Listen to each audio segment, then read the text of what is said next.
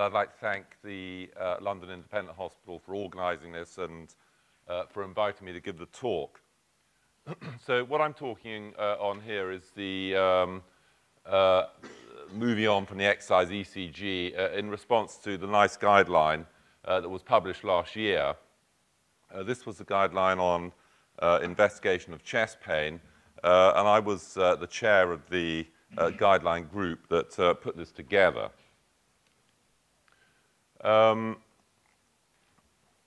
We all learnt as medical students that the diagnosis of angina was a clinical diagnosis. And the first description I could find trawling through the internet was this description from Heberden, him of Heberden's nodes, etc., which was given at the Royal College of Physicians in London in 1772. And the reason I'm putting it up is that it's such a wonderful description of the symptoms, which we as doctors 200 or 300 years later instantly recognize as being angina. And also, of course, we love the rather overblown language that he uses. They who are afflicted with it are seized while they are walking, so that he's got the exertional component there, particularly up a hill or after eating. Again, we recognize that in our patients, with a painful and most disagreeable sensation in the breast, which seems as if it would extinguish life. And people who get angina attacks, it's a very profoundly worrying symptom. But the moment they stand still, all this uneasiness vanishes. So it really is a wonderful description of angina. It would be tough to come up with anything more graphic than that. And of course, angina, the reason it's an important diagnosis is that it's a symptom nearly always, not always, but nearly always of coronary artery disease. And coronary artery disease, of course, has important prognostic implications. And it was for that reason that rapid access chest pain clinics were set up as part of the NHS scheme about 10 years ago. And now every hospital in the country has a rapid access chest pain clinic. And in fact, at the Independent, we have a chest pain reception area as well, if you'd like to use that. And these data are from a study I was involved with 2 or 3 years ago, well, longer ago than that, but which we published 2 or 3 years ago.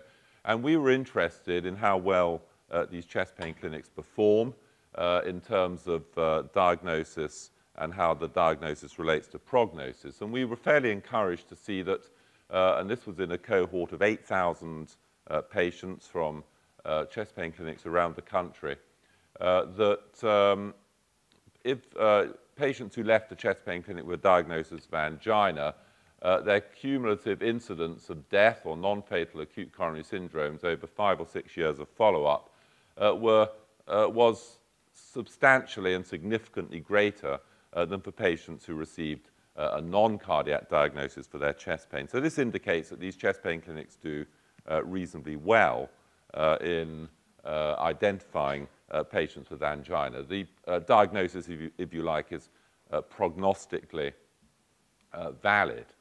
But if you do the maths here on the number of events in patients with a non-cardiac diagnosis, you will note that 32% of all events occurred in patients given a non-cardiac diagnosis. That is not good. That means that these patients who are sent away from these chest pain clinics with reassurance, having seen cardiologists like me, 32% of all the events that occur during follow-up are in those patients. So we need to do better in diagnosing chest pain and diagnosing angina. And it was really for that reason that this NICE guideline was set up. And of course, there are a number of options for diagnosing angina. There's a history, as we've already heard. But there are a number of other things that happen as myocardial ischemia sets in with increasing exercise.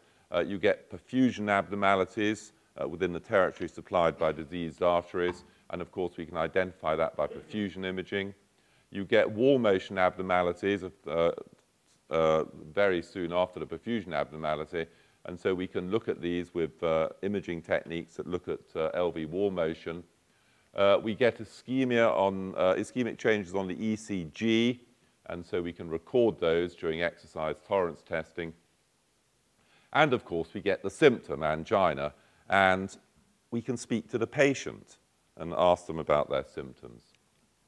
And I've already emphasized that the history is vitally important. So just take a look at these two case reports here. We've got a 22-year-old, case one's a 22-year-old man who gets intermittent, unprovoked left-sided discomfort, often lasting several hours. This is unrelated to exertion. His exercise tolerance is quite normal. And he throws in the fact that his grandfather died of a myocardial infarct in his 70s. And this young chap's got a normal ECG. Is that angina? Obviously not. And so the next question, I wonder who would want to do any diagnostic tests just to confirm that. Who would like to do an exercise ECG? Put your hands up. Okay, a few, well, 3 hands go up. In fact, the NICE guideline, as we'll see in a minute, recommended no diagnostic testing for this person because what do you do if that exercise test is abnormal and shows ischemic changes? Do you say, oh, well, perhaps he has got angina, this 22-year-old who can run 10 miles? Of course you don't. Of course, clearly, it's a test that's wrong, not your clinical history. And that was one of the key things in this guideline, that one should have faith in your clinical judgment. And here we've got a 68-year-old woman who experiences constricting chest discomfort, radiating to the throat when she walks upstairs. Symptoms ease with rest. She's a smoker and on blood pressure medication, and her ECG again is normal. That lady's got angina. There's nothing else that could be. So again, if I asked, do we need to do an exercise test or any other diagnostic test? No, because if you do that test and it's normal, what do? Do you say to her, oh, probably not angina, then don't worry? Of course you don't. She's got angina. And for diagnostic purposes, we don't need to do testing when the history is so clear.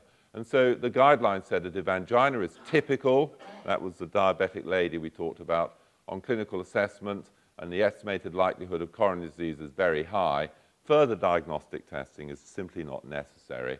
Treat as angina.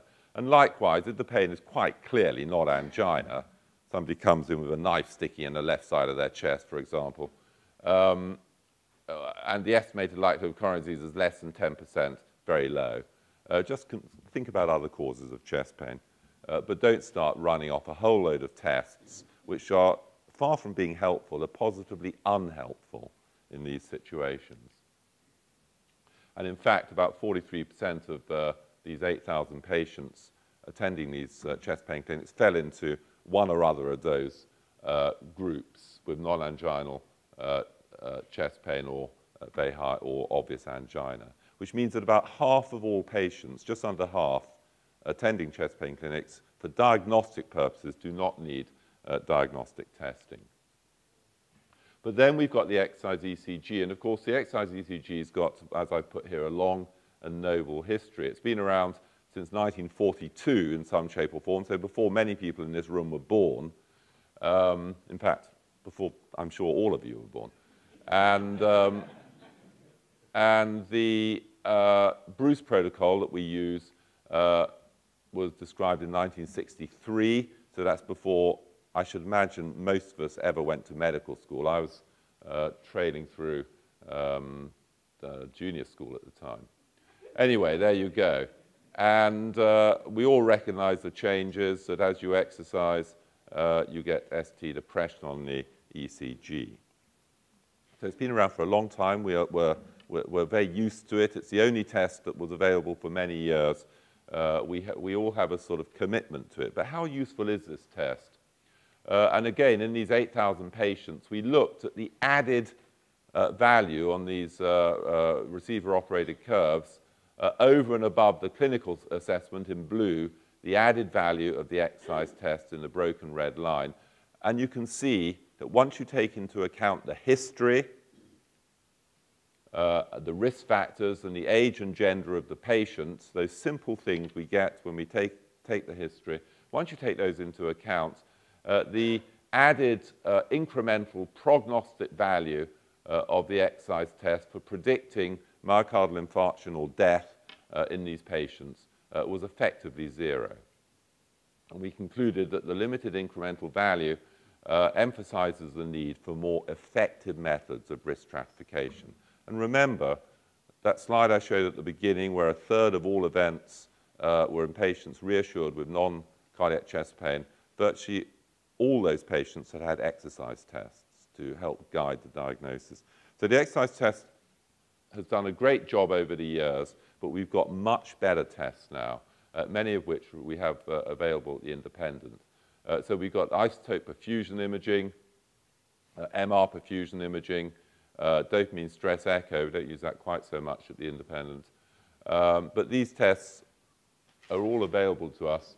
And if we look at the diagnostic value of these kind of tests and compare it with the diagnostic value of the exercise test, and these are all large meta-analyses of studies that have been done, the first thing we notice is that the diagnostic value in terms of sensitivity and specificity of these tests are much better than the exercise ECG.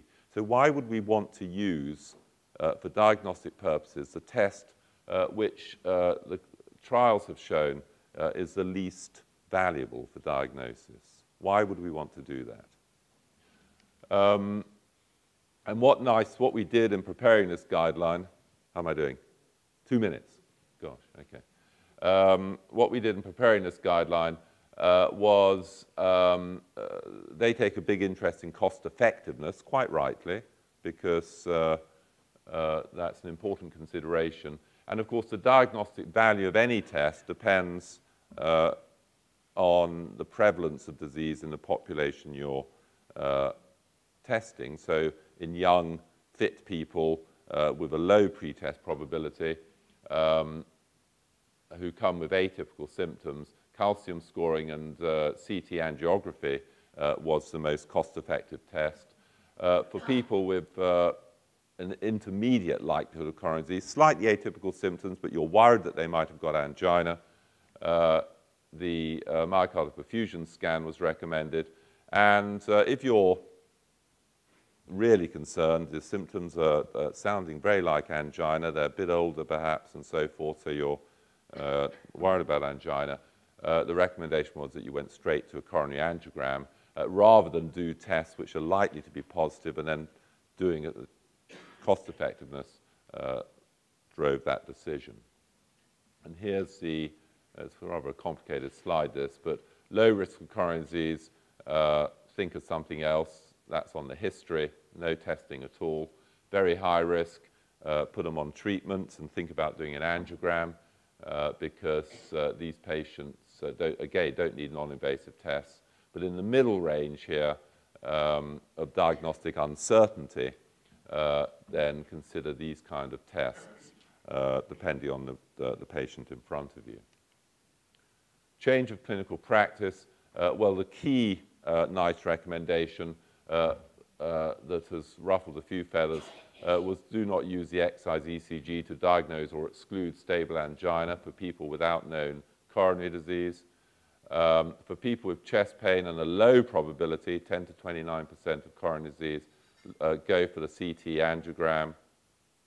For people with quite a high probability, go straight to a coronary angiogram. And here's my last slide. Trust your clinical judgment. Non-invasive testing, unhelpful at the extremes of diagnostic certainty. Select non-invasive tests to help resolve diagnostic uncertainty, so that group in the middle. The diagnostic value of all non-invasive tests is critically dependent on the likelihood of disease and the patient sitting in front of you. And use tests with the greatest diagnostic value at any given likelihood. This excludes the exercise ECG.